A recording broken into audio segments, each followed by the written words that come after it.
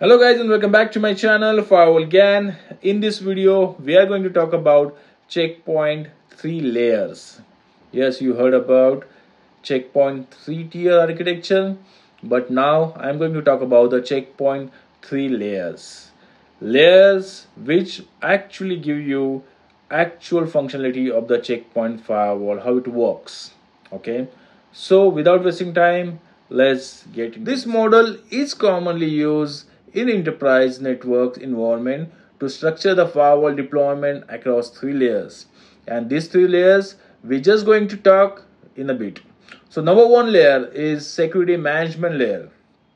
Function of the security management layer, we all know it's manage the things, but this is how it is.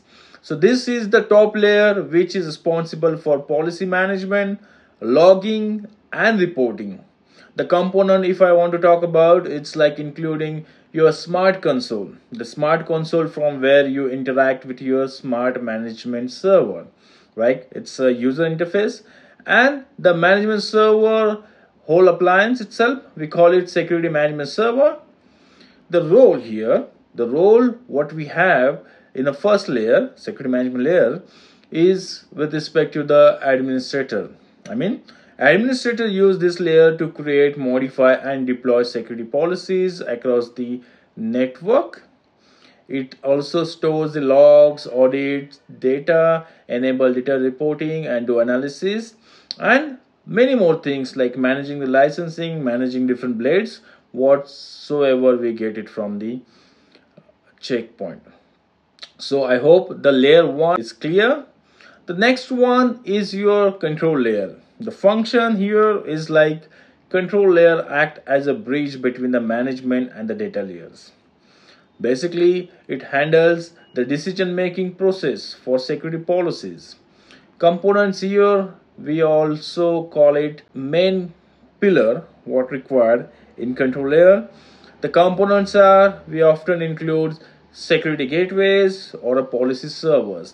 The role, if I talk about, it's like it applies the policy configuration part. The administrator, whosoever configure the policy, those policy load we push to the gateway, that part. So on the management layer we apply the policy and that get pushed to the security gateway, that part. It comprises security gateway to inspect incoming and outgoing traffic and ensure it complies with the policy requirements what we have set up, and many more things comes like a VPNs, IPS, IDS and all those things. The last layer is data layer. This layer is where the actual packet inspect and data processing take place.